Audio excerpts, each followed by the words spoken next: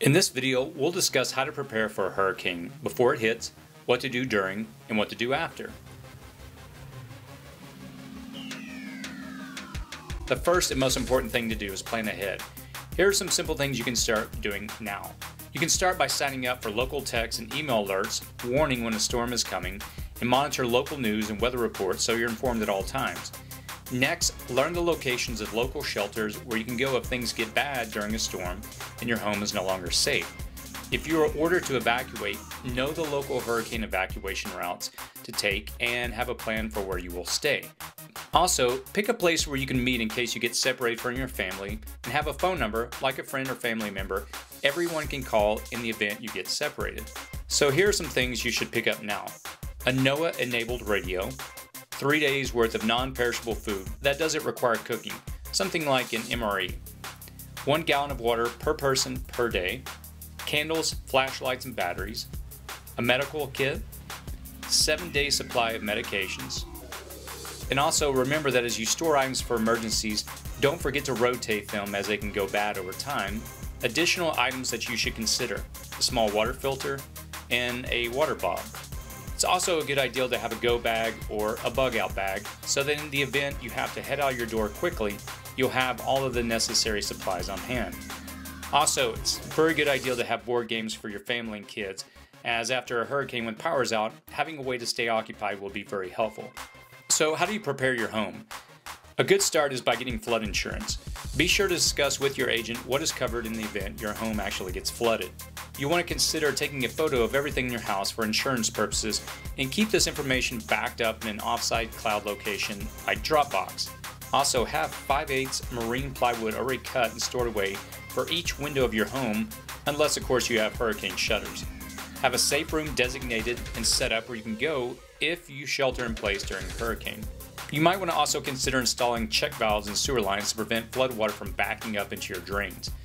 Stockpile emergency protective materials such as plywood, plastic sheeting, and sandbags.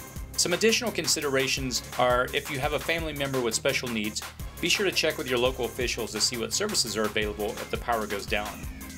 You'll need to learn how to shut off electricity, gas, and water. And also keep important documents in a central location.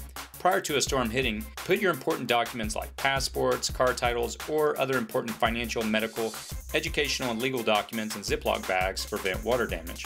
Remember to practice good hygiene. Once a storm hits, you'll need to maintain this to ensure diseases and illnesses do not impact your family. Also consider comfort and priceless items. Prepare items that are irreplaceable or may provide comfort to your families, especially your children. Ask yourself, what would I need for myself and my family if a hurricane struck? So what to do if a hurricane is approaching within a few days? Bring in anything that could be easily tossed around by the wind in your yard. Close and board up all windows and doors with plywood. Clear rain gutters and downspouts. Be sure to clean trees and shrubs and remove limbs or branches that could be blown away. Put your refrigerator on the coldest setting. Fill up your freezer with water bottles and other devices to fill up your refrigerator with frozen items. Fill your car's gas tank and fill up any gas cans you have.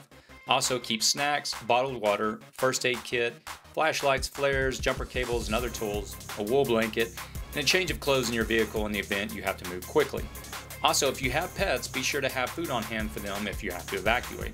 If you live in a high-rise on floors 1 or 2, make plans to seek refuge with neighbors that are on higher floors. Those living on the 10th floor or above should plan on evacuating. Anyone living in a mobile home should also consider alternative shelter. For those living on a floodplain, near a river, or near an inland riverway should plan on leaving their home before the storm hits, as they are a prime candidate for being flooded. You stand a high chance of being stranded or worse, so what should you do shortly before a hurricane hits? Fill your bathtub with water. Items like a water bob can come in handy in these situations. Turn off and unplug any sensitive electronic devices, and consider switching the main power breakers off before the storm hits. Turn off propane tanks and the gas lines are running into your home, and monitor your NOAA radio and follow guidelines from local authorities. If you're advised to evacuate, grab your go bag and leave immediately. If you decide to stay, remember the roads leading to your home may be impassable, so you may lose power and you may be stranded for a few days. What to do during the storm? Stay away from windows and glass doors. Go to your home's lowest level and stay in an interior room, safe room, or closet. Monitor your NOAA radio during this time. Have a mattress or pillow to protect your head. Don't leave your safe place until local officials tell you it's okay to do so. And if there's flooding, move to higher ground. Under no circumstances, drive your vehicle or walk through flooded roads or through moving water. Moving water, while it may not look deep, can quickly sweep your vehicle away. Remember the phrase, turn around, don't drown. So what should you do after the storm? If you lose electricity, keep your circuit breakers off until power is restored. Check for any frayed wires on your house before turning the power back on. If you see any, call the power company. If you return to your house, do not enter your house if floodwaters still remain around the structure. If you see downed power lines, structural damage, or smell gas, do not enter your home until you contact a professional or structural engineer. Each year, a significant number of people are injured or killed while cleaning up after a hurricane. Also, do not wade in floodwaters, which can contain dangerous debris like broken glass, metal, dead animals, sewage, gas, oil, and downed power lines. Wear appropriate protective equipment such as gloves, safety glasses, rubber boots, and masks to protect you from debris and airborne particles like mold or dust.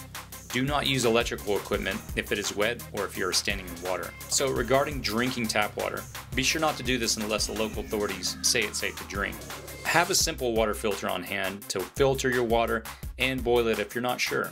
Throw out any food including canned items that were not maintained at a proper temperature or have been exposed to floodwaters. Do not eat food from a flooded garden. When in doubt, throw it out. Also be sure to clean and disinfect everything that got wet. Mud water from floodwater can contain sewage, bacteria, and chemicals. The Atlantic hurricane season runs from June 1st to November 30th, with the peak occurring between mid-August and late October. The Eastern Pacific hurricane season begins May 15th and ends November 30th. If you prepare in advance while enduring a hurricane will be difficult, you won't get caught off guard when the hurricane season approaches. Thanks again to EcoZoom for providing sponsorship to create this video. EcoZoom has a line of rocket stoves among many other products that are very useful after an emergency for cooking and boiling water. If you'd like to know more about their products, I'll put a link in the description section below. If you enjoyed this video, please click on the like button, share on social media, and as always, please provide feedback in the comments section below as I learned so much from the YouTube community. As always, be safe out there.